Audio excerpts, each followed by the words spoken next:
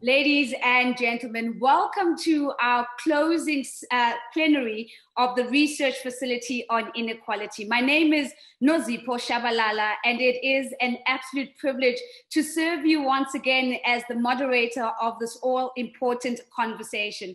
Now, before we get started today, I think it would be important for us just to pause and take a quick recap of the big conversations that we've been having over the last 4 days.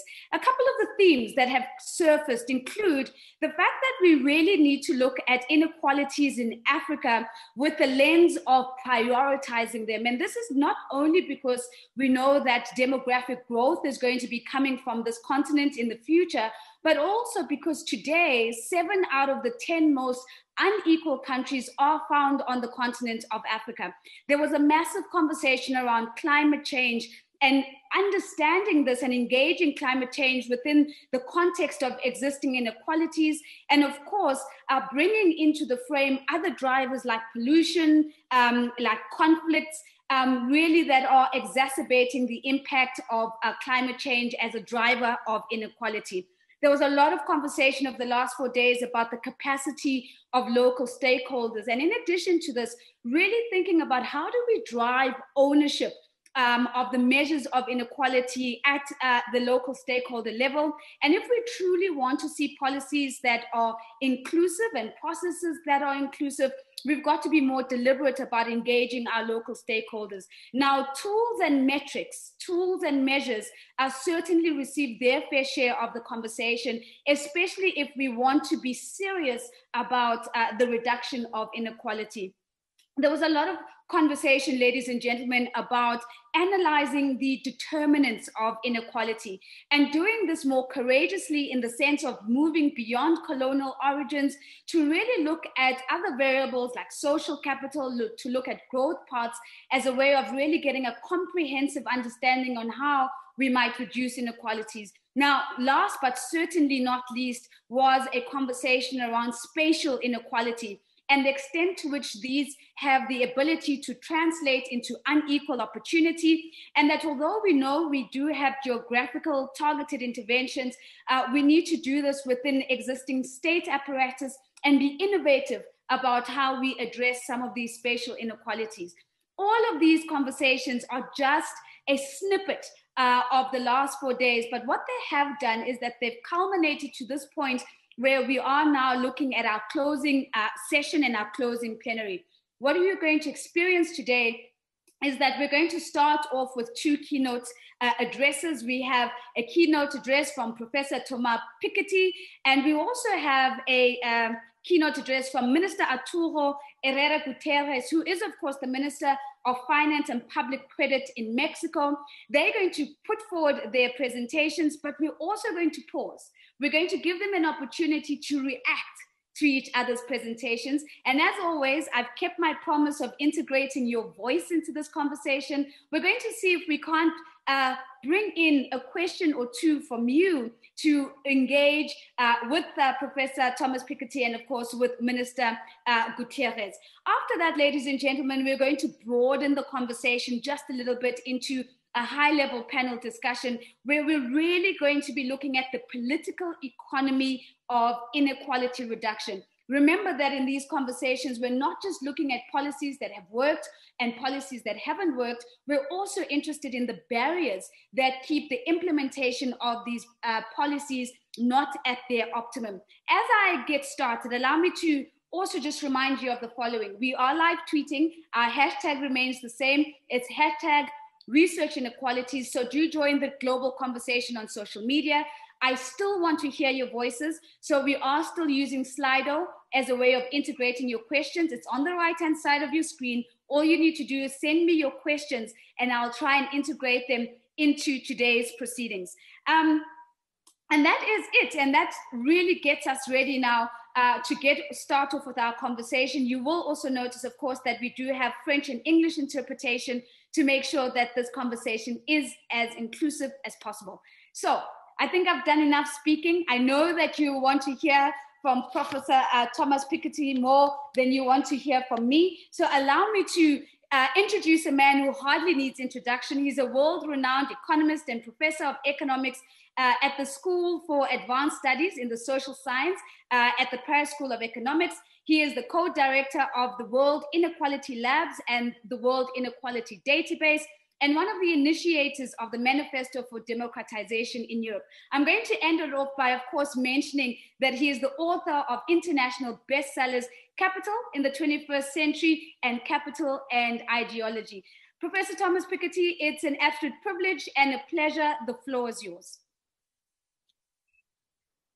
And if you could unmute for me, sir. Thank you yes, so much. yes, thank you, Nozi. Thank you to the organizers. So let me try to share my screen. My English is going to sound a lot like French, so I hope this will be inclusive enough for everybody and that you can understand what I have to say. Okay, so this presentation, I think you can see my screen now. So this presentation, I have given a title, A Brief History of Equality, which is more than what I will be able to deliver in this brief talk. Basically, I will draw a few lessons from my latest book, Capital and Ideology, and from the World Inequality Database. So let me start by saying a few words about my last book, Capital and Ideology, which is this is again a book about the history of inequality over time and across countries like Capital in the 21st century. But I think this is a better book. I think I'm moving slowly in the right direction. I'm making progress. I mean, this is still a book with a lot of limitation, and I apologize, for all the limitations. I'm trying to learn from the kind of discussion and that we have today. I think this is moving in the right direction, in particular because it is less Western-centered than the previous book. It covers more the rest of the world. We've made a lot of effort, and I'm going to show you some data to cover, Africa, South Asia, Latin America, and to offer a broader global perspective on the history of inequality. But this is still very much insufficient. And also, this new book puts the emphasis on politics and ideology as a key driver of the transformation of inequality regime in the long run. And in that sense, this is a relatively optimistic book in the sense that I strongly believe that politics and social mobilization can bring new institutions which can change in a very important way and sometimes much faster than we tend to imagine the structure of inequality in societies. So let me start right away with, I'm going to show you a couple of maps coming from the World Inequality Database. So you can go to the website, World Inequality Database, wid.world, to get more of this data. But let me start with this map.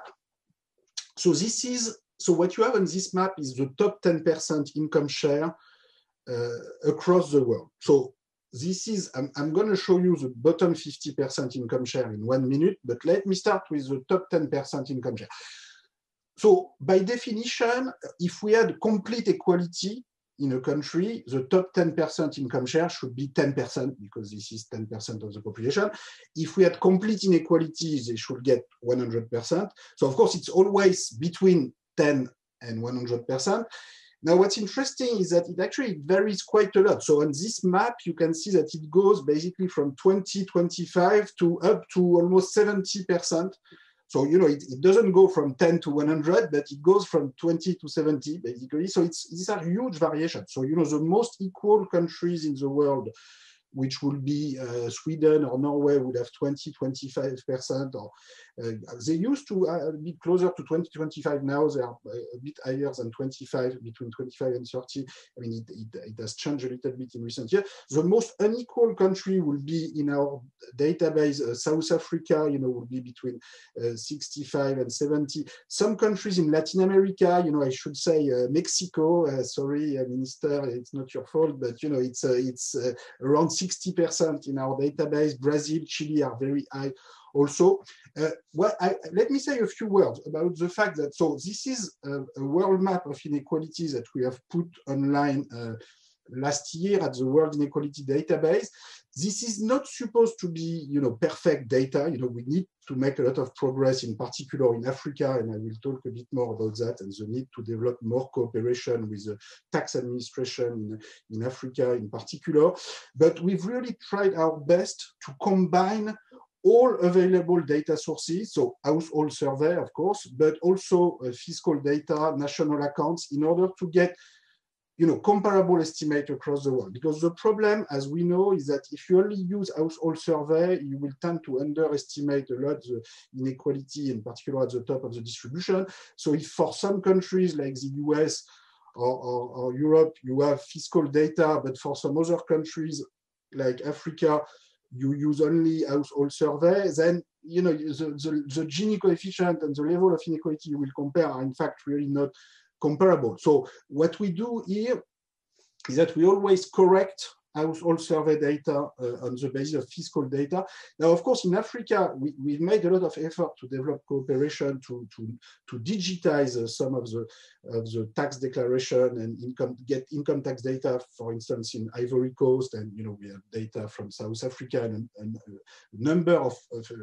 small number of African countries for which we have tax data. Now, for the countries for which we don't have tax data yet, what we did typically is to use some average corrections that we have for similar countries, which usually, it does not vary all that much, this correction across countries. So we feel it's better than doing nothing at all than to have this kind of correction. So at least we have a world map, which is not perfect, but which is more comparable than the typical survey-based Gini coefficients that we tend to use. And one of the substantial findings is that, well, Africa is very unequal. Now, Latin America is very unequal also, the Middle East, India, but probably maybe the even more important finding is the scale of the variation. So I told you for the top 10% share, basically it goes from 20 to 70% of total income. Now, if you look the next map, this is maybe even more important for all of us who are interested in poverty and development. This is the share going to the bottom 50%. Now, again, if we had complete equality, the share going to the bottom 50% should be 50%. And if we had complete inequality, it should be 0%. Now, of course, it's always between 0 and 50. But it varies quite a lot. In fact, it goes basically from 5 to 25.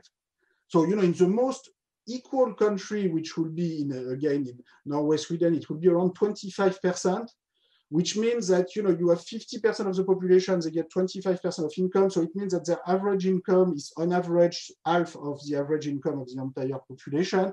Of course, they are poor, they are the bottom 50%, but they are not that much below, the average of their country. Now, when you have 5%, so again, South Africa would have, a 6%, I think 6 or 7%. In Mexico or Brazil or Chile, we will be between 5 and 10%. If you have 5% and you are 50% of the population, well, it means that on average, you have, 1/10 of average income. That's not a lot. And the bottom line that I want you to remember in terms of orders of magnitude is really that distribution matters a lot, because when you go from 5 to 25% for the bottom 50% share, it's a factor from 1 to 5. So it means that for a given average income, for a given GDP per capita, the average income of the bottom 50% can actually vary from a factor of 1 to 5. So this shows, that if you only look at aggregate GDP, we all know that, of course, but you get it completely wrong about the living conditions, the material condition of half of the population.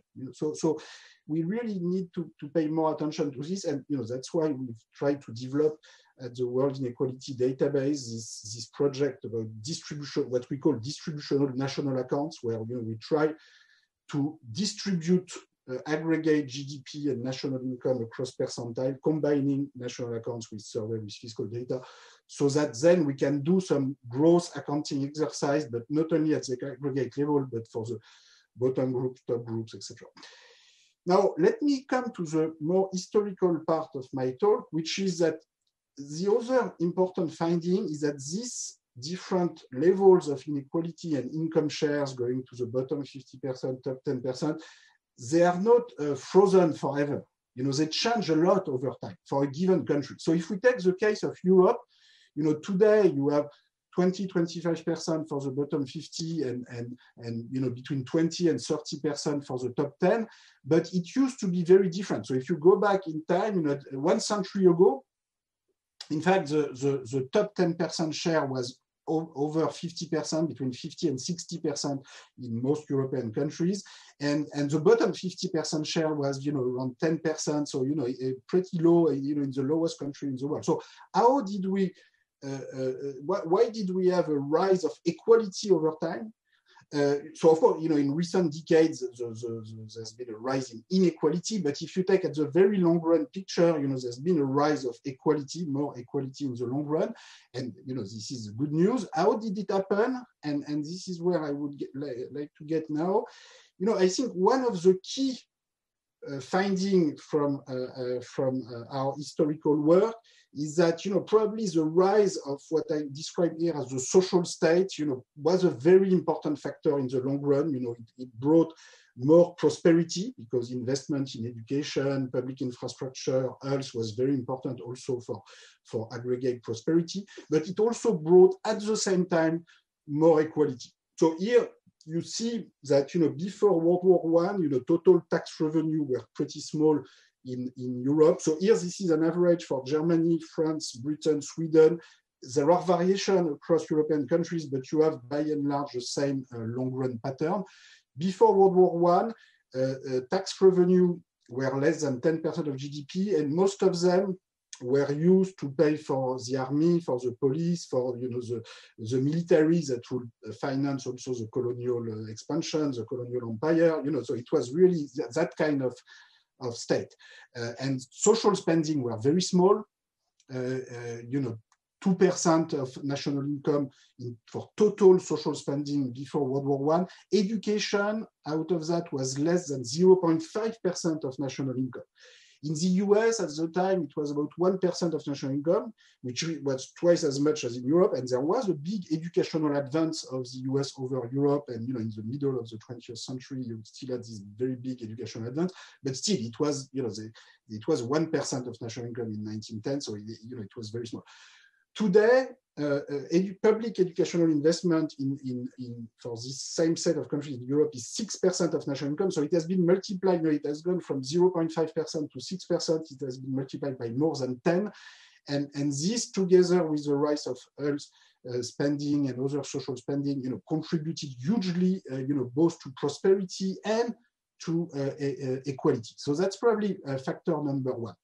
Now, factor number two is that in order to make this rise of taxation acceptable for societies, you know, you had to build trust in government in how you're going to spend this money, and also trust in government about the distribution of the tax burden. And so together with the rise of the social state and fiscal state in Europe, what we see in the 20th century is the rise of progressive taxation.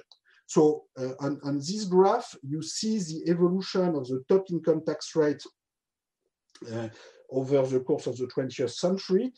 So you can see it's a pretty chaotic history. You know, the bottom line is that in the middle of the 20th century, you had very, very high top income tax rate. You know, in particular in the United States, you know, it was, you know, 91% the top income tax rate under Roosevelt. It was still 70% in the 1970s before Reagan was elected in 1980.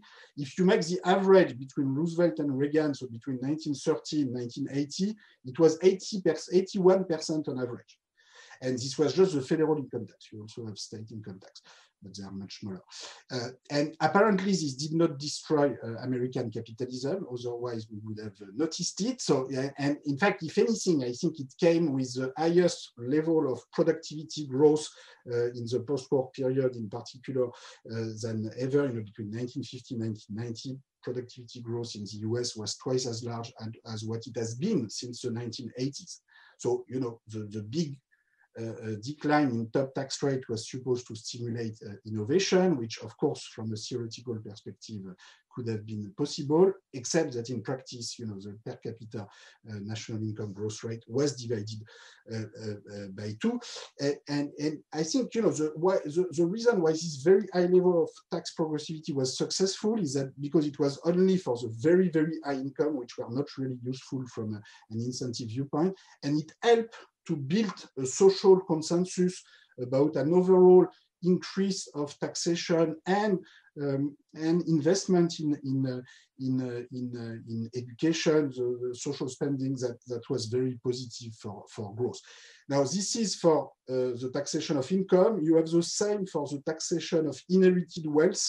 So here on this graph, you have the evolution of the top inheritance tax rate. So you can see again the US, UK, and also Japan leading the movement toward progressive taxation in the middle of the 20th century, much more than Germany and France, which were sort of lagging behind. That's also because in Germany and France, you've had a big redistribution of wealth through, inflation, war destruction. So in a way, progressive taxation was less necessary, and arguably progressive taxation is a more civilized way to redistribute wealth. But anyway, that's how things go.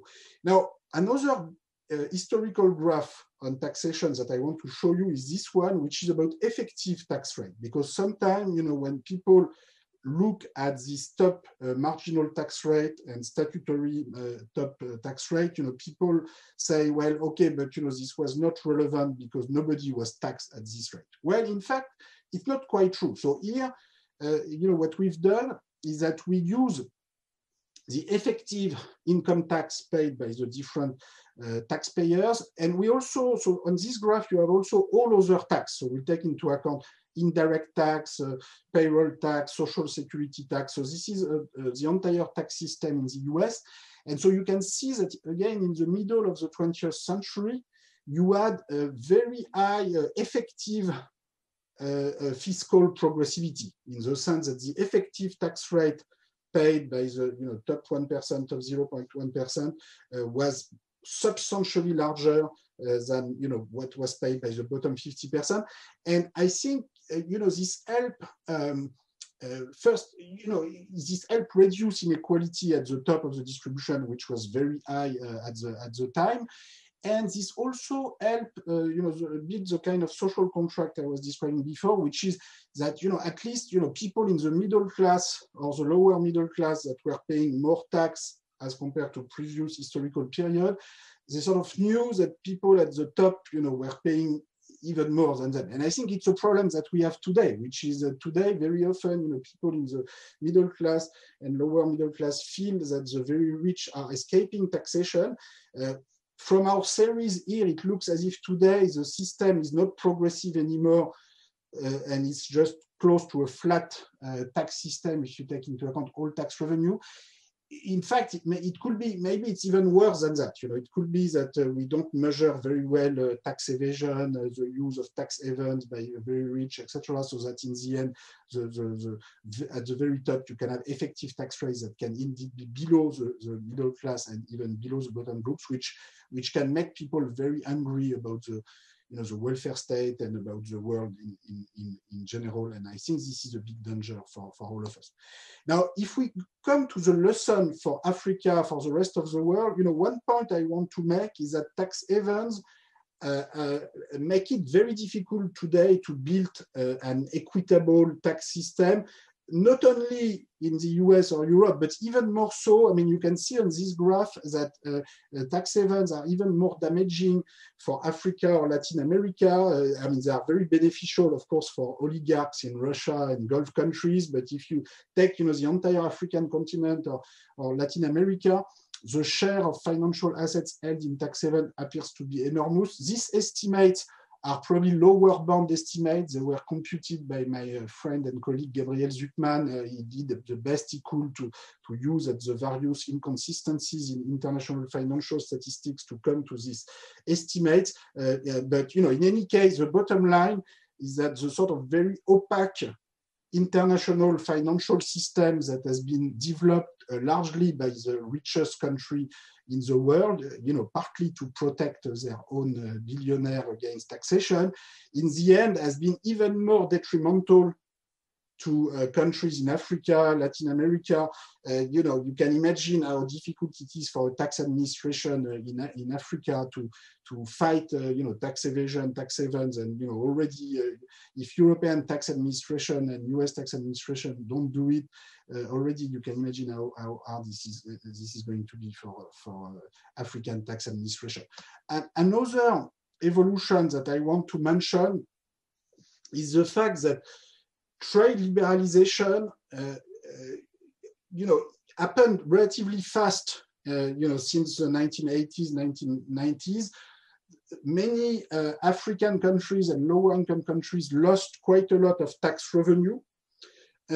In principle, if this tax revenue had been replaced by other tax revenue coming from a modern income tax or from a wealth tax or a profit tax or whatever, maybe these are better tax instruments than a trade tax, so maybe this would have been good news. But the problem, as you can see on this graph, the big paradox of the 3 to 4 past decades is that if you look at low-income countries, so here I'm looking at low-income countries are the bottom third income countries, so typically Sub-Saharan Africa, South Asia, and high-income countries are the top third, so typically OECD. So you can see that in 1970, high-income countries already had higher tax revenue than low-income countries to begin with. And in fact, the gap has increased over time. So there's been no catch-up by low-income countries. So of course, it's a very complex process, to build trust in the government so that you can build more fiscal capacity. And I'm not saying that the decline in trade tax revenue was the only factor, but I think this was one of the factors. And more generally, I think there was insufficient attention in the international community about helping build the tax capacity and in particular income tax as compared to what could have been done and what could be done today. So my own experience and our experience at the World Inequality Lab with trying to develop collaborations with African countries is that there's a lot of willingness in African countries, to build this kind of cooperation, but very often there's too little support. So I was in Mali, in Bamako, in early 2020, and had very interesting discussion about representatives from the tax administration and from the Statistical Institute. And the problem is that they just didn't have the resources even to start to digitize the tax declaration from the income tax, from the corporate tax, where basically they have almost no data. They are getting, I have seen, the paper tax declaration. They are sitting there, but they are not being digitized at all. Which means that not only to measure inequality, but also to think about improving the tax system, it makes it extremely difficult. So they are being asked, to fill Excel tables about, development objective all the time, and which is certainly very useful. But they just basic resources to improve the digitalization of the tax declaration of their taxpayers, either individual taxpayer or firm corporate taxpayer, is really missing. But I think developing more, more collaboration in this direction is very important, because as we've seen from the example of rich countries, the construction of trust in a tax system, in the social state, and the ability of a government to collect tax properly and spend the money properly, has been absolutely central in the process of reduction of inequality in the past century. Let me conclude with this very last slide, which is about the inequality in carbon emission, which of course is one of the major issue we have to address in the future, and also one of the major injustices and sort of negative externalities produced by rich countries poor and developing countries. So this is work that we have done with CHANCEL, with co-directing with me the World Inequality Lab, and we keep updating this estimate. So what you see here is that, if you only look at total carbon emissions, you have sort of North America, Europe, China approximately at the same level, and then the rest of the world.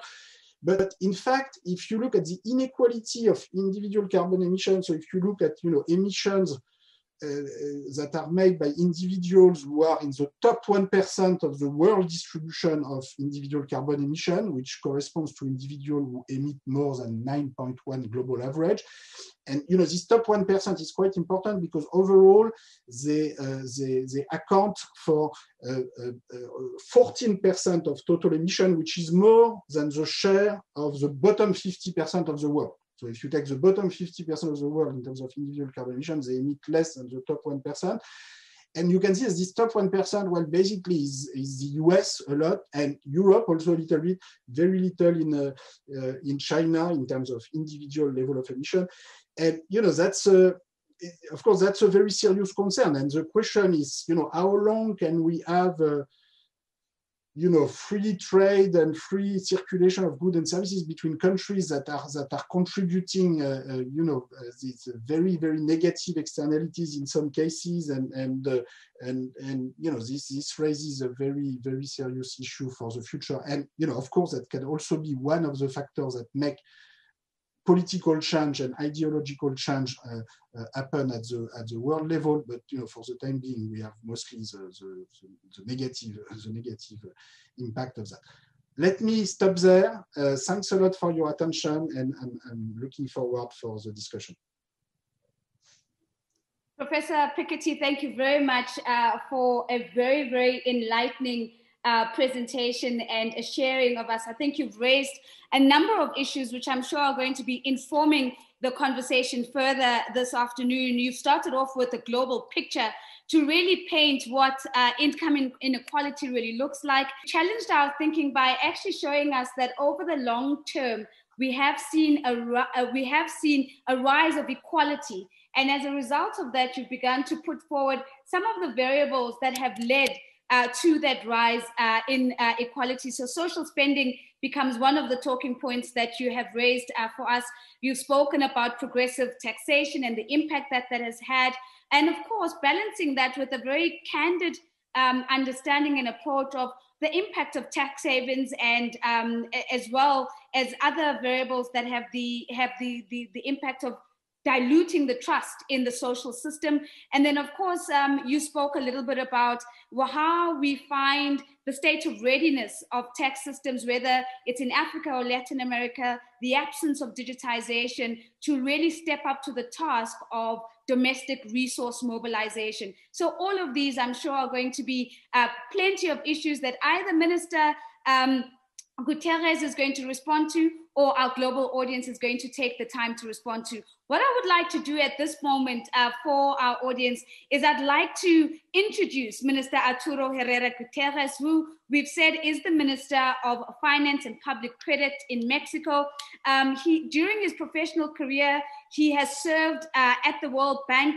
He has served in private banking. He served the government of Mexico City, as well as the Ministry of Finance in Mexico. In the World Bank, we know that he led several efforts to improve public management in the Latin American and Caribbean region. And in private banking, he's been involved in a number of investment banking activities. We also know that he is an academic himself, having taught courses on microeconomics and macroeconomics, as well as monetary theory. So, Your Excellency Herrera Gutierrez, the floor is yours. We'll give you an opportunity to give us your presentation, after which I will expand the invitation and allow both Professor Piketty and yourself to respond to each other's presentations. For now, Minister, the floor is yours.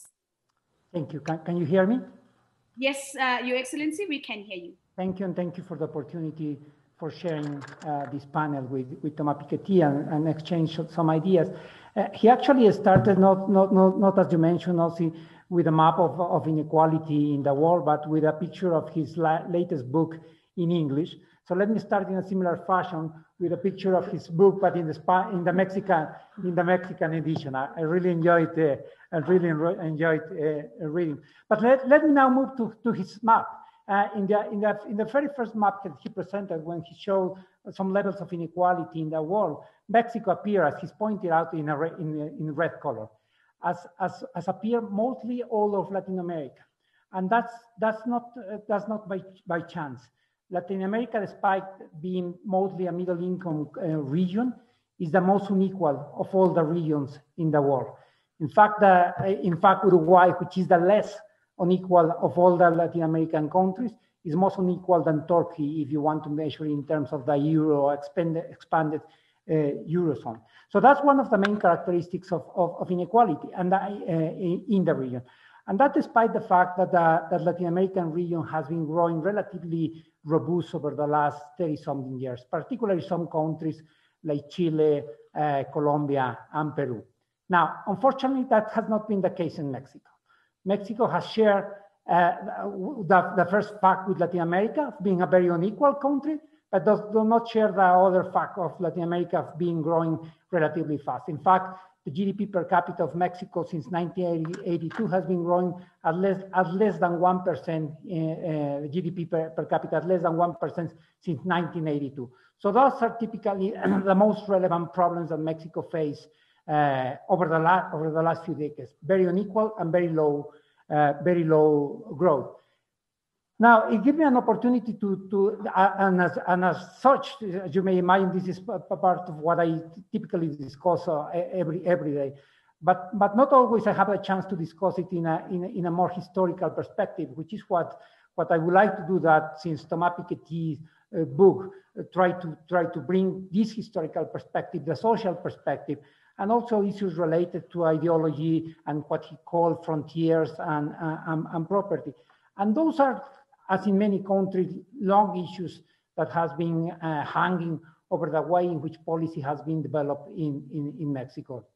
And I mean, since the colony first and all the way to the revolution, when the main assets, and if you want to talk about income distribution or more wealth distribution, the main asset was land. And it's not surprising that the Mexican Revolution in 1930, it has several aspects to which were motivating it. One was democracy, was the ability to elect in free elections the president. But the main important was land redistribution, and in a rather complex way. It was not also about breaking big landowners, but also it was something that was important in terms of property. There was, from going back to the pre-colonial times, a very specific way in which land was owned, which was collective property, which was in the indigenous population it was kind of a common means of production, if you allow me to use that term, and it became a big issue at the beginning of 1910. So there was an agrarian reform, a land redistribution, plus laws that were enacted that protected collective property in what in Mexico was called el ejido, which was this property that was owned in the rural south. At the same time, there was a starting large focus to try to increase, I would say, three different kinds of issues. One is what we will now call income distribution. The second one is social mobility. And the third one is to move people out of poverty. And those don't necessarily move in the same direction. People could be moving out of poverty, but if the income goes sufficiently high, you could end up with a worse income distribution. And there were several fronts in which this was worked during I would say, the first half of the 20th century. One, as I said, was what happened in land. The second one were very, very strong efforts to increase public education as a means to increase human capital, also health services. And starting in the late 1930s, early 1940s, was the establishment of a social security system that would provide pensions, etc.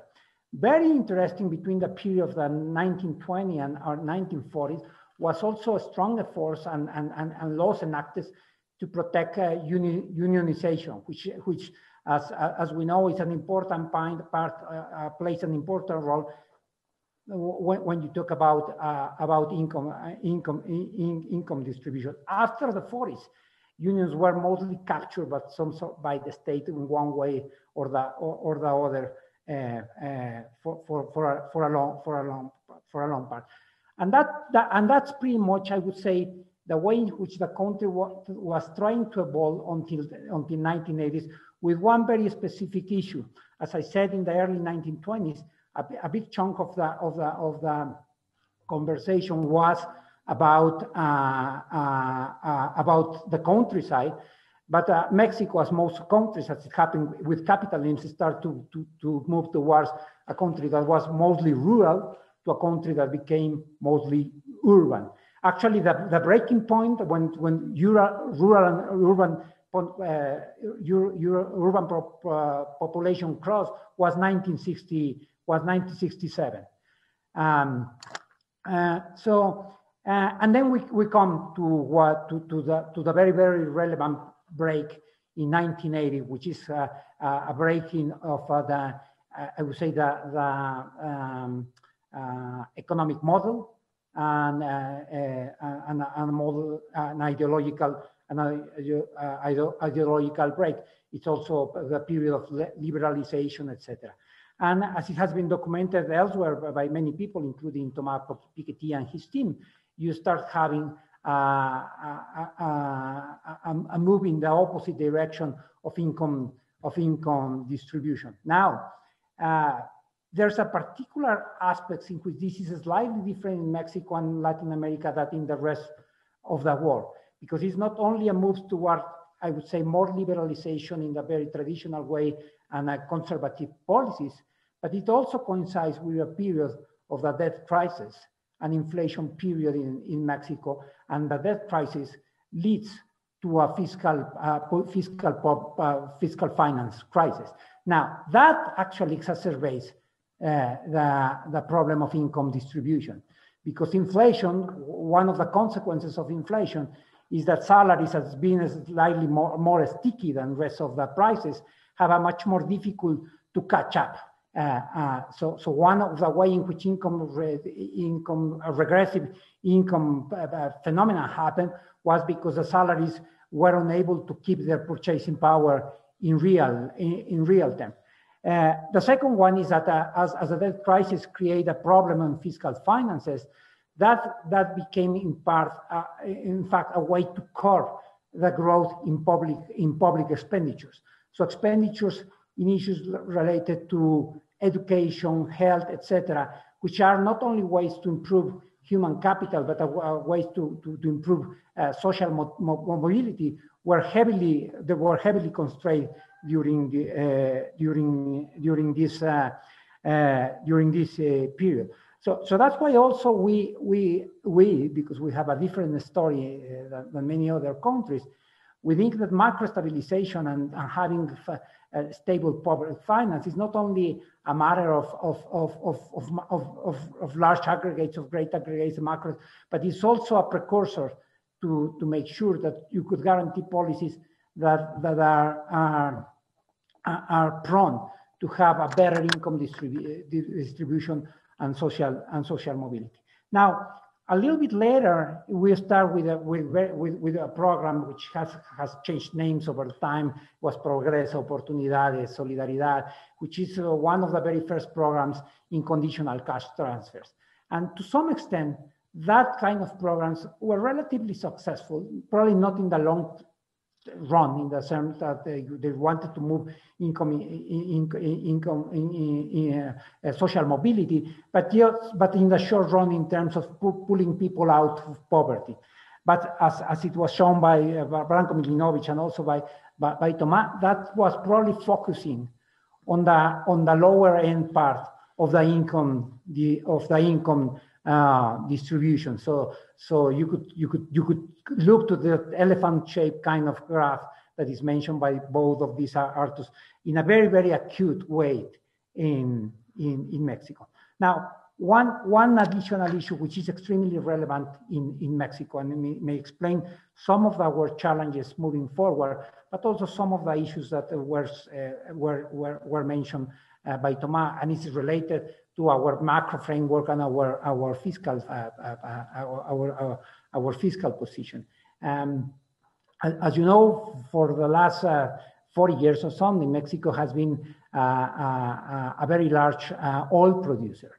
And one of the on the one hand, this is just manna coming out of the sky. But on the other hand, what that means is that we were able to finance until very recently large percentage of our budget out of oil resources, as opposed from taxation, which was a very important point that Tomás was mentioning. And I think this goes very much in sync to a view in which I would say the perspectives have been changing over the last few years. Because until very recently, probably over the last, until 10 years, the standard view was that you try to address issues on the social front and on the income distribution front on the expenditure side. You didn't address them from the income side. And the income was just a source to make sure that you were funding whatever you needed on the expenditure side. And now it is proved that the revenue side has two effects. On the one hand, it produces resources to have active policies, but on the other hand, it's also a mechanism to improve income distribution within a country. Now, the fact that we were a very important oil producer means that even now, we only collect less than 14% of GDP on taxes. So what makes us different than other countries is, yes, we have high income inequality like Latin Americas, but with low growth and with very low taxation rates and tax collection. Now that brings us to where we are. What kind of country do we have now? So one of your first charts in your book, but also in your presentation, which is a different way to measure inequalities, to focus on the percentage of the national income that is captured by the top 10%. And probably what you're trying to address with that is this elephant shape, because otherwise the Gini coefficient may not be moving on the same direction. You were showing results that were probably for some countries in the mid 55%. For Mexico, this is 59%. This is one of the highest concentrations in the top 10. In the top 10%. Now, what do we need to do now? Now let me make the problem slightly more broader, because this is one particular specific kind of inequality. When we address the issues of inequality in Mexico, we have to take a broader approach. And let me just give you 3 or 4 numbers. The GDP per capita in Mexico City, which as the country, Mexico City itself is an unequal society, is almost 7 times higher than the GDP per capita in Chiapas. The GDP per capita in the second wealthiest state, Nuevo León, is more than 4 times the GDP per capita of Oaxaca. And in the very old times, there was this hypothesis of the catch-up, in which lower income economies will eventually catch up with higher ones. We have actually a divergence in Mexico.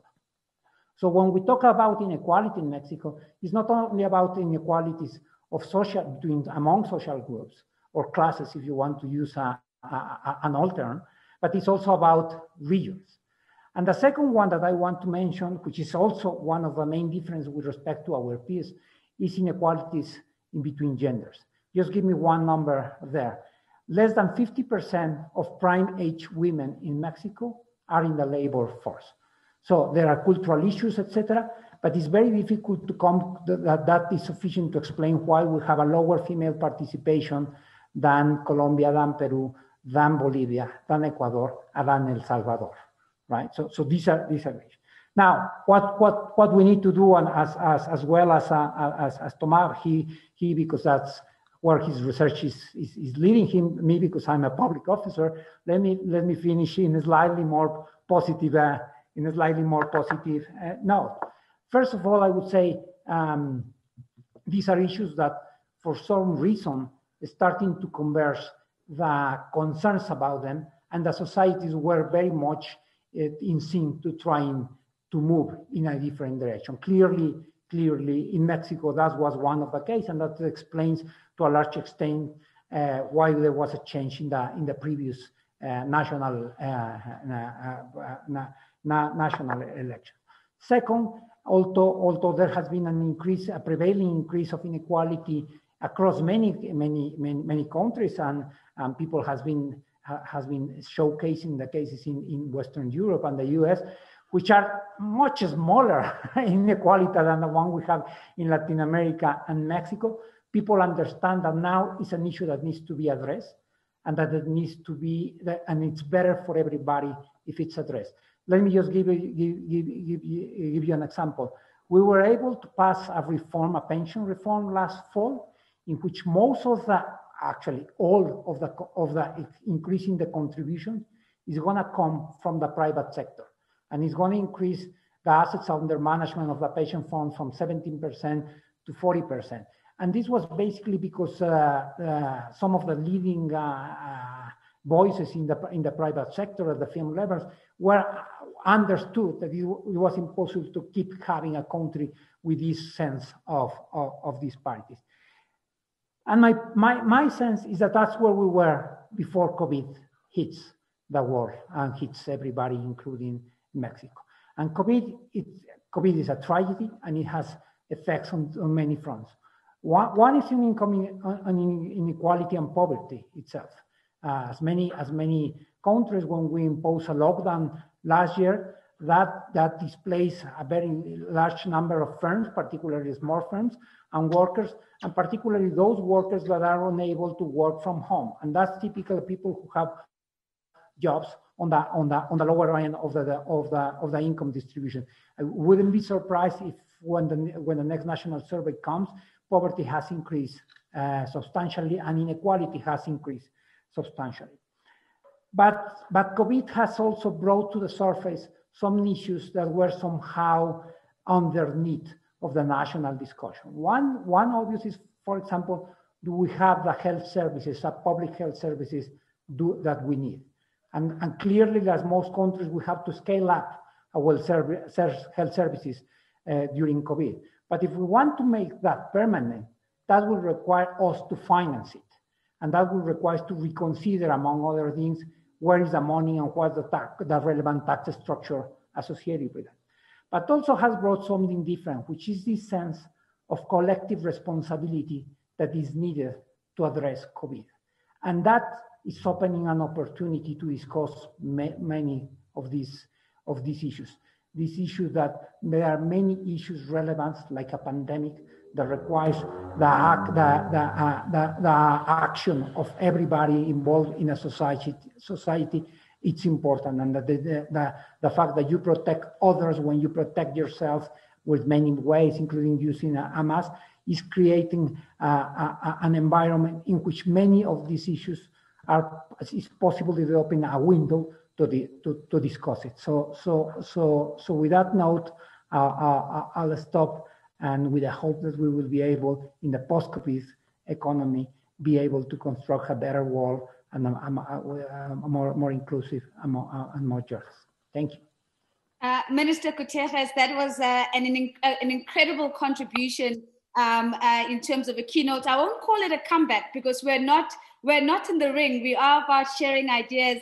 And I'm mindful of time, so I do want to just maybe acknowledge the usefulness of you giving us a historical lens, speaking to some of the levers from a policy perspective that the government used in order to try and address inequalities as much as possible, but also bringing us to the current frame, talking about the broader approach that Mexico is taking on to understand and measure inequality, and of course, including gender inequality, which is something that hasn't been scaled across the world. And of course, landing on the point of the impact of COVID-19 and how that has had an impact of increasing inequality and increasing poverty. Of course, not leaving out the positive side of that to say we have come to a point where we are finally having a sense of collective responsibility about how we engage and respond. What I'm going to do now, I'm going to open the floor and I'm going to allow each of you, and I'm going to ask for a lot of discipline because I'm going to give you 2 minutes each just to respond to what you have heard. So Thomas, I'm going to give you a chance first. I'm going to ask you, having listened to Minister Gutierrez, in 2 minutes, what are some of the key things that you would like to react to? Well, first, I've learned a lot, and I would like to ask more questions to Arturo. It's in particular, I'm wondering why, according to you, is Mexico such a low female participation rate, and what should be done, what could be done, and how did it happen, and I get, there are many other questions, but you mentioned the fact that oil revenues sort of prevented in a way, or did not help historically Mexico to build more tax capacity, and I'm wondering, when did it start being really a key factor, or is the lag in tax capacity building, did it start earlier than oil revenues really became? Because Mexico, in a way, for all of us, is a puzzle that there was this very ambitious attempt, as you mentioned already 1 century ago, to have this ambitious land reform policy and then building the beginning of a social security system, and it did not quite deliver, including within Latin America, some countries like Argentina, which of course have a very different history, somehow managed to build more inclusiveness in some limited manner, and yeah, I don't know. I would like to continue the discussion forever with you, but the specific difference on female participation that you mentioned, I'd be happy to learn more about this. Thomas, I think it's a fantastic question and very smart of you not to react, but to ask a question. So Minister Gutierrez, over to you. How do you respond to this question of the representation of women and how income inequality has played itself out across that gender lens? Minister, if I can ask you to unmute, please. Thank you. Yeah, sorry. So that's exactly the question that we ask ourselves, because this was a problem that was easier to spot, that understand the causes and the solutions. And because at the beginning we thought it was a cultural issue, right? Latin America, a macho region. But then that didn't explain why we have lower participation rates than Peru, Bolivia, Ecuador, Colombia, and Brazil, right? And it seems that we have a series of causes that are compounding each other. Let me just mention 2 that we're working on, because once you identify the reason, then you have to move towards try to addressing it. One is the lack of a national system of care. So when you have small kids in a country, or when you have elderly people in families, and as countries are growing, are progressing, lifespan is also is improving, and that's usually it's a good thing. But it's becoming by default that women are the ones who are caring for them. So the one thing that we are doing now is trying to understand how to create a national system, how much it will cost, and how it will and how do we share the finance. We think that eventually will pay by themselves. Let me just give you a number. If we have the participation rate of a country like Argentina, that will include 2 or 3 more million people of women into the labor force. That probably will pay for the system. The second one, which is something that we have to work really strong on, that is that particularly in large metropolitan areas where there's an issue of very large commutes from the outskirts to the job, insecurity plays a role. If somebody has to commute 2 hours in and 2 hours out, that's a lot of time to feel unsafe during the day. And the third one is issues related to, that was a surprise, by the way, for us. We didn't have it in the radar. And the third one is about flexibility. More jobs require to have flexibility for females, because usually, again, they are the default if they have to take care at some issues at home. Now, the digital economy is opening an opportunity right there. But the fact there's an opportunity doesn't mean that there's a solution. What we are finding is that we have to train them to be able to do that. And we actually finished a program over the last few months of how to retrain women to insert themselves in the digital economy, and we expect to scale it up soon. I'll probably stop there.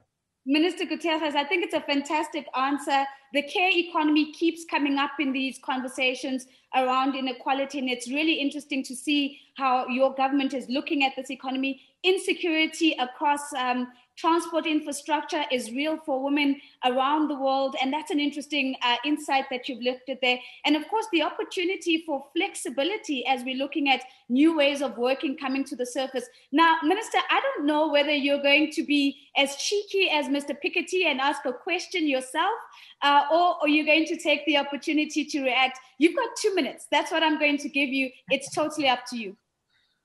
No, I mean, there are two obvious things that are relevant, and one is, and let me start where I finished in my answer, when you have the issues related to the digital economy. The digital economy is raising two very obvious challenges in the world. One is becoming a larger and a larger share of the GDP. So it's growing faster than other sectors. But on the other hand, is much more difficult to tax. For example, in the very old days, when all the intellectuals were in Mexico City and they were reading the New York Times or Le Monde, they basically had to buy it in a special store here, and they have to pay taxes here. Now, if they want to read those two papers, they subscribe online and they pay taxes in the US or in France. And this, in fact, has been the much more contentious problem among, I would say, or discussion among G20 countries, where there was basically an agreement by 19 out of the 20 to reach this idea of having a basic world tax on that. And there was one holdout, which was the US in the previous administration. Janet Yellen just mentioned that they are willing to move along. And that's probably in terms of both taxation, which was the issue raised by Thomas, in terms of global inequality, extremely important. I wonder how optimistic does he feel that this will be able to land to land properly. Okay, I see what you've done there. So you've not only responded to the question, but you've asked a question as well. Thomas, I'm going to give you 30 seconds. I mean, Minister, you know, as I give the baton over to Thomas for one last time, I must say you hit one of the central questions that had come from our global audience. And so, Thomas, maybe you can react to this as well. And the question was about how do we ensure that there is more effective taxation of the digital economy, but more importantly, what is your expectation of OECD countries and their plan in this regard? What could they do better when it comes to this particular issue? So you've got 30 seconds. I'll be lenient and make a minute, Thomas, but that's the final contribution. Okay, well, I am more optimistic than, you know, under Trump, but you know, I am less optimistic than if we had a different European governance system. I think the fact that we still are under unanimity rule for tax decision in Europe, you know, it's a big limitation to the role that Europe could play in moving toward a more equitable tax system globally. Because in the end, at the end of the day, Europe is unable to make decision. You know, we complain all the time about, you know, Trump, and we will complain about Biden as well. But the truth is that we are not playing, you know, our role, because each individual country can put a veto, and so we actually never take a decision about corporate taxation. Look, maybe some things will happen at OECD, but in any case, it will be much less than what could happen if we had majority rule decision making and tax issues, which more parliamentary deliberation and decision. And I've been, as you mentioned at the beginning, I've been one of the author of this manifesto for the democratization of Europe, which proposes to put tax issues in the competence of European Assembly using national parliament members, and not only the current European Parliament, because tax issues are really the domain of national parliaments. So anyway, there will be a lot more to say, but as long as Europe is not fully on board on these issues, I'm afraid there will be limited progress in international cooperation. Fantastic. Thank you very much, Thomas. So unless Europe is on board, and of course that speaks to the theme that the minister did raise earlier on, saying in Mexico there's a sense of collective responsibility. And what I'm hearing you saying, Thomas, is maybe that is what's missing from the global conversation, is that sense of collective responsibility and collective ownership. I'm going to give the minister the final word on this, because as we talk about the OECD and the gap that we are highlighting in terms of them really stepping up to leadership in this particular space, we know that Mexico sits within that grouping. So maybe, Minister, a final word from you before we wrap up this piece. Yeah, no, thank you. I would probably say that as we start moving out of the pandemic, we cannot make of this kind of an impasse, a large impasse, and going back to the world that we have in 2019. We should take this very painful opportunity to build it better, and that includes addressing issues of income inequality, gender, trade, which we didn't talk about it, and of course climate change. Those were issues that were extremely relevant before COVID hit the world. They are even more relevant now. But we should take the opportunity that we are addressing this major issue together to try to build upon and to solve those other issues. Minister Gutierrez, thank you very much. Now, I want to close off this conversation by doing this. The minister corrected me when I started speaking and said, Thomas did not start speaking about the global map. He did start with his book. So let's just make sure, Minister, that you and I are square, because we also have a book here in Johannesburg, South Africa, and hopefully we're getting a digital signature in the airwaves on the back of that. It's a massive thank you to Professor Thomas Piketty, as well as His Excellency Minister Arturo Herrera Gutierrez, for an absolutely insightful conversation. It has felt like a masterclass in global inequality, and of course with a special case study on Mexico. Thank you very much both for this opportunity. Thanks a lot. Thank you.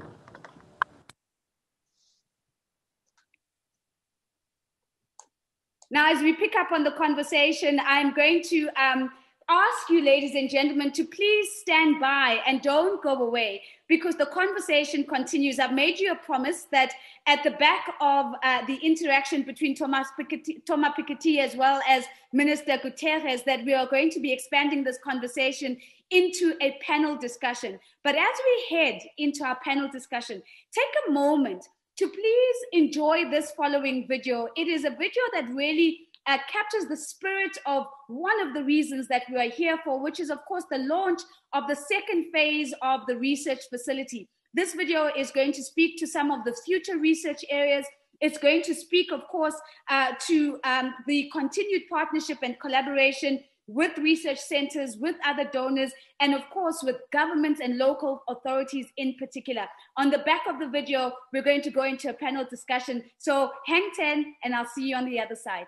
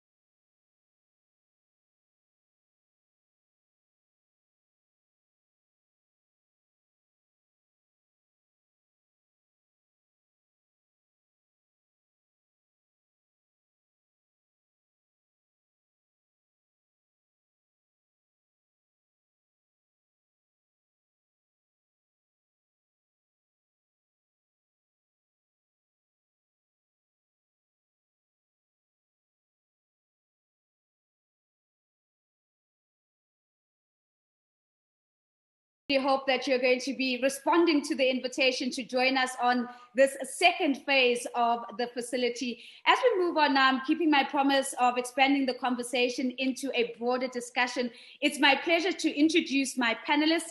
I'm going to start off by introducing Luca CHANCEL. He is the co-director of World Inequality. He joins us in this panel. We're also joined by Martin SEYCHELL. He is the Deputy General Director in the Directorate-General for International Partnerships at the European Commission.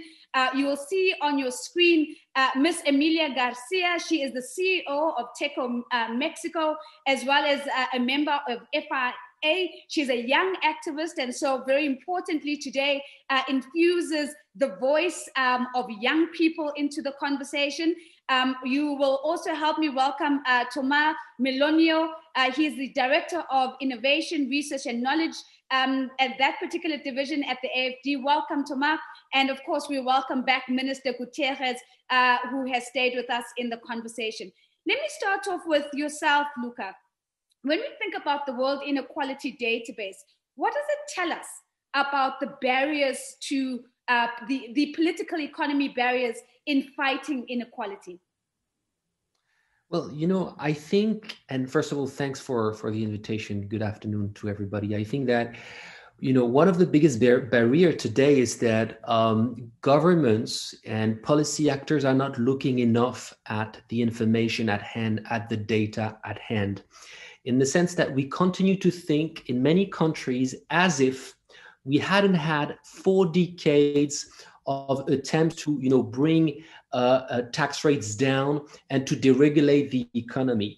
Now that we've done this experience live in many countries, and that we've realized that this didn't necessarily lead to higher growth rates for the bottom of the distribution or for the middle income groups in many countries, and that it didn't lead to higher employment rates for the vast majority of the population, then perhaps we can start to try to discuss about alternative policy options. And these alternative policy options may include different ways to look at taxes, so more progressive taxes, different ways to look at how we intervene as government, how governments intervene in the economy. And we still continue to base, or a lot of governments continue to base their thinking about economics without enough information about the distributional impacts of their policies. That is the inequality impacts of their policies. So we need more data, and now that we starting to have this data, we need more governments and policymakers that actually use this data. That's a big barrier today. Fantastic, Luca. That's such a strong start to say that not only do we need more data, but we need to start using the data. And as you've said, you're calling for alternative lenses in terms of the use of policy. And maybe what I would love to do is maybe just quickly circle back to Minister GUTIERREZ on the back of that response, Luca. Minister, as you ended off your interaction with Thomas Piketty, you did end us off by talking a little bit about the impact of COVID and beginning to look at the current situation and the future. The question I'd like to bring to you now is, what are Mexico's actions to ensure a sustainable and an inclusive recovery? Because this is the big conversation now. How do we recover? To use your own words, Minister, you said we need to build back better. So how do we ensure that we do it in Mexico in a way that is both inclusive, but is also sustainable? If I can ask you to unmute. Yeah, I think I'm on mute now, right? Yes. I have a double control, one here and one by my people around, and they are very, very tricky. No, I think let me first go back to one of the issues that Luca just mentioned, which is like if over the last four decades things had not been particularly working, we should try something different. I'm not sure if I mentioned it. He mentioned exactly what it is. And that's one of the things that we did. And on the fiscal side, we did 2 things. One was to realize that we could collect a little bit more taxes without necessarily, at least at the first try, to increase taxation. And that was basically by closing some of the gaps that were helping tax evasion. And we have a very large surprise in 2020. We have the largest decrease in GDP since 1932, and we were extremely surprised that we increased marginally tax collection. So that means that the tax evasion that was around was so large that even with the largest hit, we were. The second one is, what do you do with those taxes? What do you do with those revenues? And the common view was that the budget is incremental, that is really inertial, that there's very little that you could do, that the budget is committed. But the president, he put us a very, very complicated task. He decided to really redo the budget. And that's a painful situation, because you make large cuts in programs that you don't believe that they are working, but somebody was receiving those programs, and you channel back those programs. So let me mention two things that we think are really important and are slightly related to the labor force. One is in terms of we see that a large problem of income, of social mobility and income distribution, was that the income distribution of the income of the young is very much correlated with the income of the parents. And one of the things that was happening is that as soon as they were reaching certain age, let's say 16, 17, even slightly older, even if they were in school and they were doing well, they abandoned the school because they had to help their house. So what we created was a very, very large scholarship program. And the scholarship program plays two roles for people in that way. Not only provides a support, but it also put a number to the opportunity cost. Because if they go back to support their family, they may be earning less than what the scholarship is providing. So that may help them to stay there. And that's one of the things that we want to double down for the recovery. The other one is in the labor force. There was an increase of the use of outsourcing to an extent that now currently, for 25% of all the formal labors all the formal jobs in the economy are through an outsourcing company.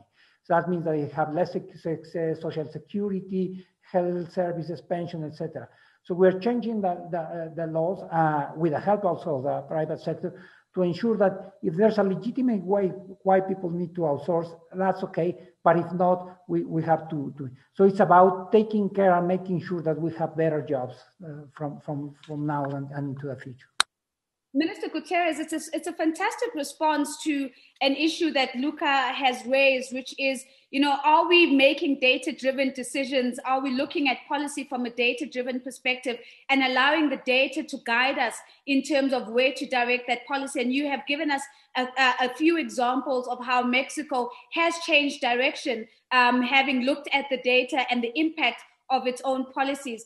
But maybe let me come to you, Emilia, because we know that in order for that change in direction to take place, oftentimes it requires engagement. It requires engagement with government so that there is a change in direction in terms of how we are addressing inequality. So the question to you is, as an activist, what are the best practices that you have observed in terms of engaging governments in the reduction of inequality? What works?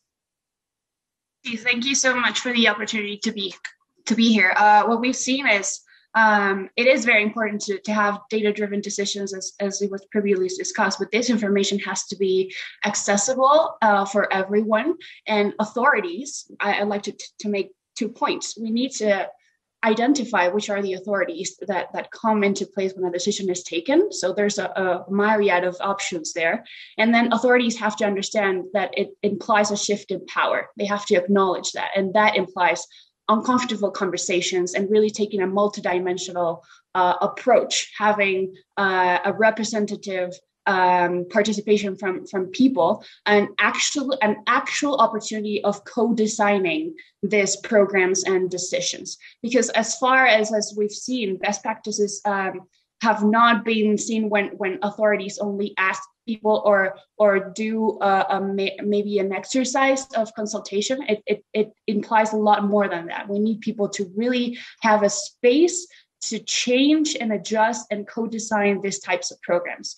So we're looking for this balance for technical, academical, data-driven process, and then the political part of it, and then of course the civil society's participation. Because if we look at history, we've seen a lot of evidence where civil society hasn't been the one to push these changes, and for instance, it is difficult for people to find the spaces. I would like to put on the table a special example for Mexico and slum inhabitants. The minister was previously talking about property and how we're talking about more than 70% of people, and more than 70% of people in poverty live in urban areas. So slum inhabitants, not only in Mexico but worldwide, are special example of inequality, of people that have been trying to really push for that space for them to be heard.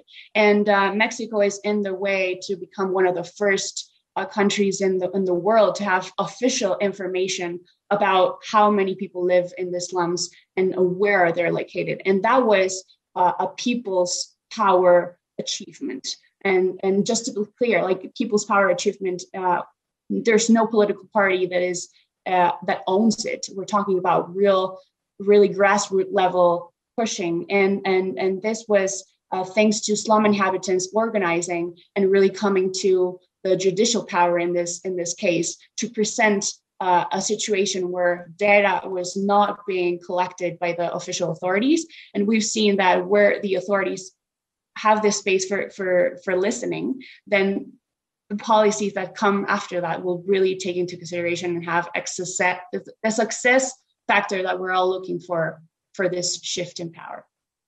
Emilia, I think, your point resonates strongly with one of the insights that came out of our opening plenary, which was this idea of also putting the lens of inequality of voice as one of the ways in which we should be thinking about inequality. And as you speak about broadening the decision-making pool, making sure that we're co-creating and co-designing policies in a more inclusive way. You talk about really bringing in civil society into the conversation, and then unleashing the people's power as we talk about looking at inequality. It feels like we're coming full circle in terms of the conversations we started off with in the opening plenary. So thank you for that contribution.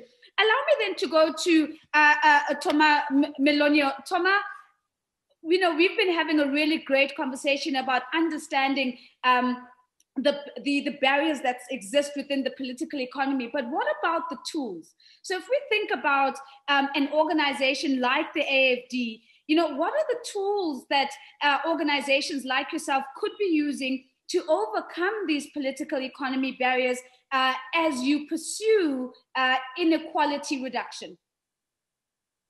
Thank you so much, Nozi. First, I'd like to say that AFD, as a development bank, is demand-driven. So we only work with countries that have the determination to fight inequality. Some do, and we have seen that Mexico is amongst them. Some actually do not ask us to work with them on inequality, so we don't. So first, I'd like to specify that we have tools, but only with countries that actually are committed to fighting inequality. I'd like to describe an example of something we've done in Morocco. So we leave Mexico for just a few seconds, but for the benefit of the audience. In Morocco, we together with the government, we worked on fiscal incidents and the progressive effects not only of taxes, but also of social spending. It was said earlier on by Thomas Piketty and Minister Herrera Gutierrez, but of course the redistributive effect can come from social spending. And we have found that typically in Morocco, amongst the poorest 10%, 39% of the revenues come from social spending, and in particular education, which is particularly well targeted. So, of course, when we think about the fight against inequality, we think about taxes. It has been discussed earlier on, but also well-targeting expenses is very and extremely important. We have seen a video about the next phase of this research facility, and typically we plan to work with 4 governments, so Mexico again, Colombia, South Africa, and Indonesia, in particular to accompany efforts to measure how spendings can help reduce inequality. But again, the tools we design are only there and useful when governments ask us to work with them. When we do loans, for example, we have a country that takes the risk of borrowing to fight inequality. It's a big risk, so I'd like to acknowledge the effort of such governments. And again, this research undertaking that we are having with many local researchers can only take place when there is sufficient political commitment. And there are many people theorizing trickle-down economics, but we have seen that it's a bit more complicated, and that we certainly need to measure precisely how social spending can reduce inequality. Thank you. Yeah, that's a powerful point there, is that we need to go beyond theorizing about trickle-down economics and really track whether the intended funds are reaching the grassroots, as Emilia had indicated and identified.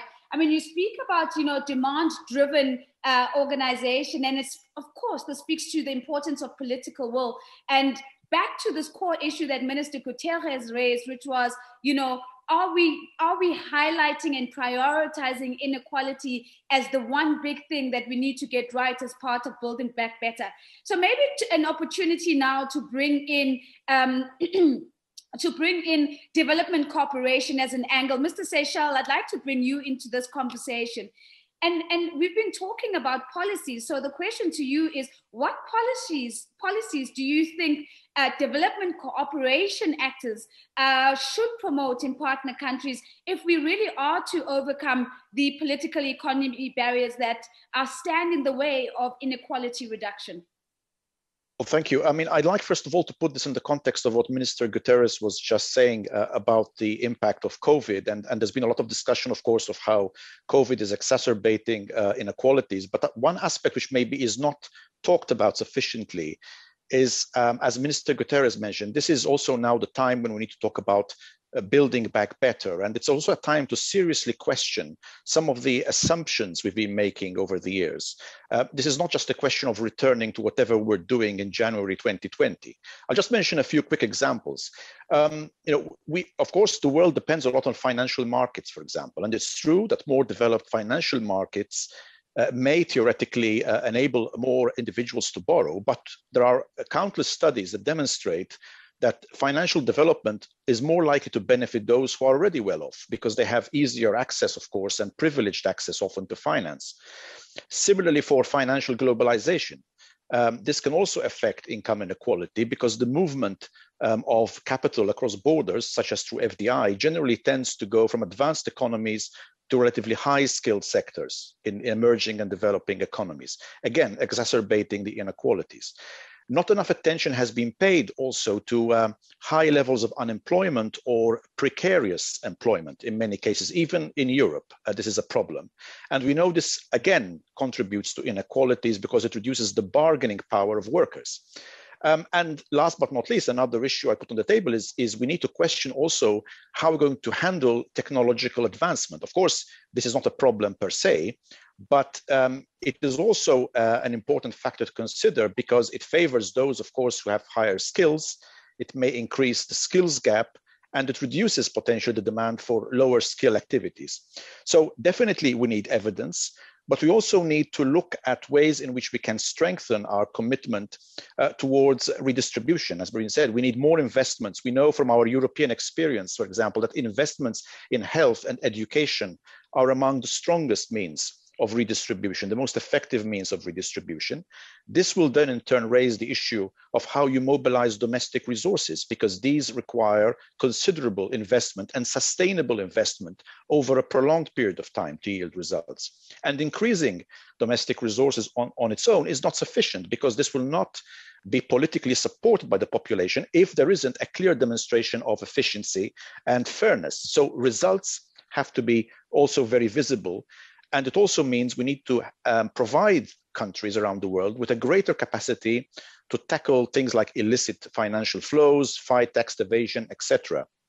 So one challenge we have, and which we need to work on, is that in many countries around the world, there is a high proportion of informal economy.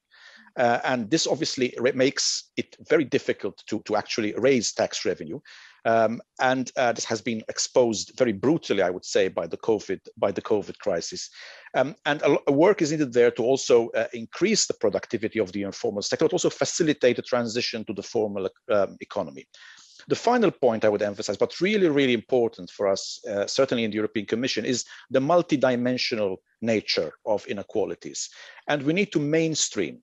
Inequalities is not a standalone topic. It needs to be mainstreamed in everything we do. A lot of causes of inequalities are sometimes unintended effects of policies in other areas that are, well-meaning, but where the inequalities have not been assessed sufficiently robustly and in depth.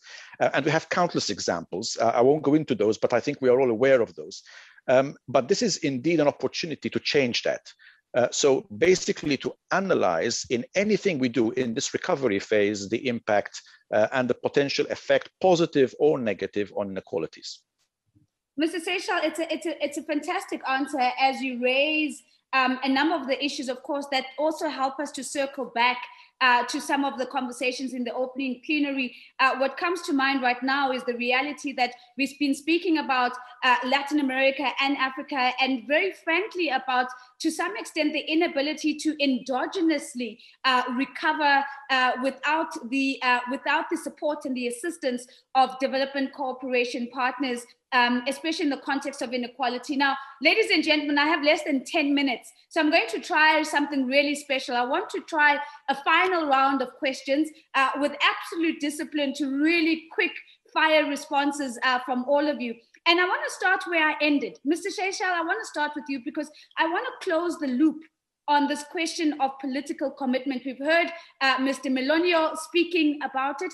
And the question to you is, where there has been demonstrated political commitment, what is the most effective way of supporting that political commitment so that we can really see the impact that allows us to move just beyond commitment to actual action on the ground? And what I'm going to do is I'm going to pull some of the questions from our audience as I go through this final round as well. But Mr. Seychelles, to you first, how do we go beyond political commitment to political action? Well, commitment needs to be supported. It needs to be sustained. And the best way to support that, of course, first of all, is through the mobilization of necessary resources, transferring also of best practices. There is no need, certainly, to reinvent the wheel every time, but also through evidence. Simply put, no government can afford to make mistakes in this area. So the evidence has to be as clear as possible and has to facilitate decision-making as much as possible. And here I'd like to pay tribute to the work of the research facility, because this is the moment where we actually need the best possible evidence base.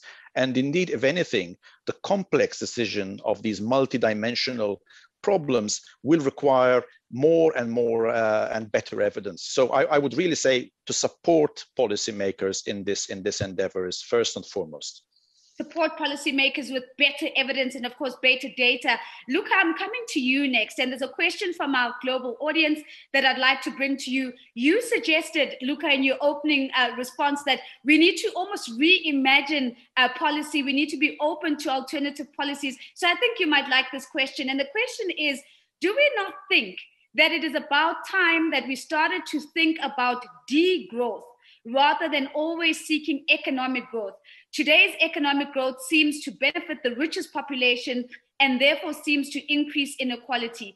Is it time we look at degrowth? What is your response to that, Luca? Well, my simple answer would be that we need some degrowth in certain sectors of the economy for sure. For instance, the oil industry, for instance, a lot of pollution-based industries. And at the same time, we need growth in other sectors. We've talked about education, we've talked about health, and we need to talk about green sectors of the economy which need to grow. And then whatever is the impact of that on the overall rate of growth as we measure it today should be a second order question, provided that our social systems, our pension systems are decorrelated from the rate of growth of the economy. And the issue is that in the Western world, we've constructed our social protection systems in a way that they are actually following that they need a certain amount of growth. So we need to do this decorrelation in order to be able to engage in the energy transition, in order to engage into more education and health funding in a way that can be decorrelated from this notion of growth. But the good point here is that our basic indicators of progress, for instance, GDP, is not really well suited to monitor real progress, it's not suited at all to monitor the evolution of inequality, the evolution of well-being, the evolution of prosperity. So I would say that we definitely need societies that are post-growth, but whether this means overall degrowth or overall growth, this should be a secondary issue. What we really need to focus is on these concrete objectives, environment, health, education, for instance. I love that. So let's not all think in big picture and broad brush stroke. Let's get into the detail. Let's look at individual sectors and let's have detailed, data-driven conversations around what we need to do there. Minister Gutierrez, I want to come back to you on the question of labor. In your earlier response, you gave us one of the examples around the phenomenon of outsourcing labor. So there's a question here that's coming from our audience, and it links to the digital economy, which you already spoke about in the first panel. But it says, of course, the digital economy appears to be difficult to tax, but what about regulating it? Is Mexico also looking at how to regulate labor standards in digital jobs? Are you looking at regulating labor standards in digital jobs? Your thoughts on that, Minister? Yeah, thank you. Of course, it presents a new challenge, a new sector, but it's part of a broader problem. Mexico is a relatively well-off country. It's a high medium income country, but that label hides many of the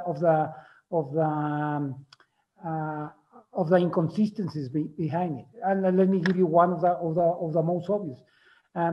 50% of all the people in the labor market work in the informal market. So when we talk about the pension system, when we talk about improving minimum wage, when we talk about those issues, that only apply to the 43% that work on the formal labor. The digital economy is more likely than not gonna fail under certain circumstances in the informal labor. So what I think that we need to do now is to go slightly broader, try to see how could we improve either the work conditions on the informal labor, or how to start moving in a meaningful way from the informal jobs to the formal jobs, and then probably put some specific effort to the digital economy. But that is just a part, which is it's a problem, but it is part of a much larger problem. Thank you very much, Minister. Of course, raising there the importance of that process of formalization as we look at the opportunities of job creation, but also decent and qualitative jobs within the context of the digital economy. Emilia, one of the conversations that I'm sure you were listening into in the first panel discussion raised by Professor Thomas Piketty was, of course, the phenomenon of not having as much women representation in economic activity, not only something that is true in Mexico, certainly in my country, in South Africa, it is something that we're looking to improve, as I'm sure is the rest of the world. What are your thoughts in terms of how do we galvanize a larger portion of the women population to become active participants in the economy as one of the ways of reducing the barriers of inequality in the political economy? Question, Nosy. I think women have been particularly active in the political movements lately, and one of their demands is for us to have that flexibility. Actually, the minister referred to it a couple of times, but I think what we need to do is to actually open up the spaces for leadership for women, and the spaces will be taken care of, because what we see in communities and grassroots levels, it is women that are leading their communities, which have that collective kind of way. And what we need to do is to take into consideration that we're looking for structural changes. So that means a change in incentives in short and medium and long term. But we do have to have a very clear way in which women in the short term will have that benefit so that the change can be easier. But I think leadership is out there, and we've seen it in many countries, is the most important political movement that is taking that balance in every country to make the better decisions. Fantastic, Emilia. Thomas, I'm going to end off with you on this panel discussion. I mean, one of the things you mentioned right up front in your first response was, you know, the fact that the AFD works with demand driven, works on a demand approach and is demand driven in terms of how you engage. The question that I'd like to bring to you is that what would you like to see more of in terms of localized development banks and the extent to which they could partner with organizations like the AFD so that your partnerships really help us move beyond, as you described, the theory of trickle-down economics to the real people on the ground? What could those partnerships look like? Well, thank you, Nozi. Just a few comments. So one thing I said earlier is that certainly we need governments that are interested in inequality and measuring how spendings are targeted. And probably what I'd like to see is more governments interested in doing so. Like I said, we're happy to do more with more governments. Secondly, development banks. It's true, we currently, AFD chairs a coalition of development banks. So we're trying to discuss with other development banks so that they also measure the impact of their investments. So they are not only public spendings by governments, but also investments led by public development banks, such as Caisse des Dépôts in France, but we could name NAFIN, or we could name many banks, the DBSA in South Africa. So we're very interested in having a conversation with also such important financiers of public policies, because public policies are not only government policy, they can also be led or financed by development banks. So we're happy actually in having this conversation with more than 453 development banks within a coalition that we named the Finance in Common, so that all these banks are mobilized against inequality, and to be honest, also we work on climate change, and we hope to work on biodiversity with them. Because again, we've discussed governments quite a lot, but let's not forget that many public policies are also financed by other actors. Not to mention the fact that we'd like also more private financial institutions to join the coalition so that together we fight against inequality and climate change. So our door is open, and I'd be happy to have more contacts after this conference. I think it's a fantastic way of closing off this invitation. It's a call to action to all other development banks, a call to action to private sector players, because indeed, Thomas, you're right, that the financing of those policies that we believe are going to be the key drivers of reducing inequality are not only going to be financed through government spending. It has to be a shared and collective responsibility for all organizations, all sectors of our society. And so with that, I'd like to say a massive thank you to my panelists for leaning into the conversation, for sharing their thoughts and their insights, and really giving us the best conversation that could have flown from what started off as a fantastic debate between the minister and Thomas Piketty. Now, as we prepare to close, what I am going to do is I am going to give Thomas one last opportunity just to give us some closing thoughts as we close off this conversation, and then I'll see you straight after this. So Thomas, as a closing thought, what are the few words that you might have for our audience? Well, actually, it's not a thought, it's just a thank you for our panelists and to you, Nozipo, for chairing this conversation over the last 4 days. So it was a huge work, and we are very thankful that you managed to do that perfectly. I'd like to thank also the real organizers, not myself, but my AFD team, Enda, Felipe, and Delphine. Also colleagues at the European Commission, Martin, that we saw today, but also Henriette, Geiger, Gabriela, Alessandro, and Française. And also our colleagues at ICID, the Spanish Cooperation Agency, in particular its chairman, Magdi Martinez-Soliman, and Javier Jimenez. So maybe a particular thank for Minister Arturo Herrera Gutierrez. It's always the most difficult job to be the representative of government. People are always looking at you with this particular expectation. So you took the risks. Thank you for taking it. On a more sad note, unfortunately, we as I said, there were many research teams involved in the conference, 23 of them. Over the last year, we had 3 researchers and friends who passed away. So I'd like to have some thought for them, François Akabedia in Côte d'Ivoire, Samuel Fambo in Cameroon and Crispin Muka in Zambia. So it's unfortunate. I'd like to acknowledge their memory and share some thoughts with them. Again, we are quite enthusiastic about the next steps. So it's been presented in the video. And again, I'd like to thank the European Commission for funding and supporting and sharing this effort. So Martin and all your team, I'd like to acknowledge your support. And again, I hope to hear from you very soon. We'll have additional webinars to discuss the ongoing studies, not only in Mexico, but also in Colombia, Morocco, South Africa, and many others. And I will be happy to host you again. So without further delaying the conversation, I'd like to greet our panelists again and thank you, Nozipo, for hosting and sharing us over this journey. Thank you.